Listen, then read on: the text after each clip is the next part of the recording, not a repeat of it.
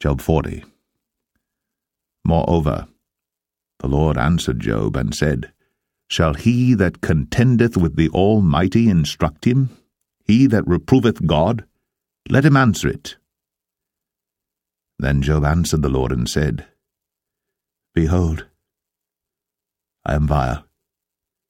What shall I answer thee? I will lay mine hand upon my mouth. Once have I spoken, but I will not answer, yea, twice, but I will proceed no further. Then answered the Lord unto Job out of the whirlwind, and said, Gird up thy loins now like a man. I will demand of thee, and declare thou unto me. Wilt thou also disannul my judgment? Wilt thou condemn me that thou mayest be righteous? Hast thou an arm like God? Or canst thou thunder with a voice like him? Deck thyself now with majesty and excellency, and array thyself with glory and beauty. Cast abroad the rage of thy wrath, and behold every one that is proud, and abase him. Look on every one that is proud, and bring him low. And tread down the wicked in their place. Hide them in the dust together, and bind their faces in secret. Then will I also confess unto thee that thine own right hand can save thee. Behold now Behemoth, which I made with thee.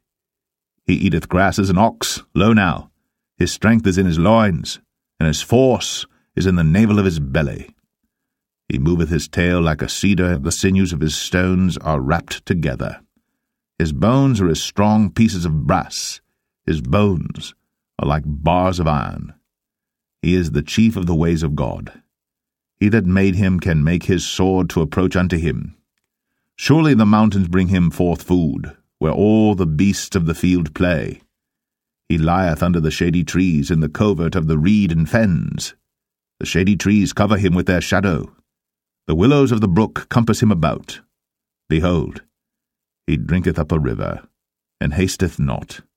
He trusteth that he can draw up Jordan into his mouth. He taketh it with his eyes. His nose pierceth through snares.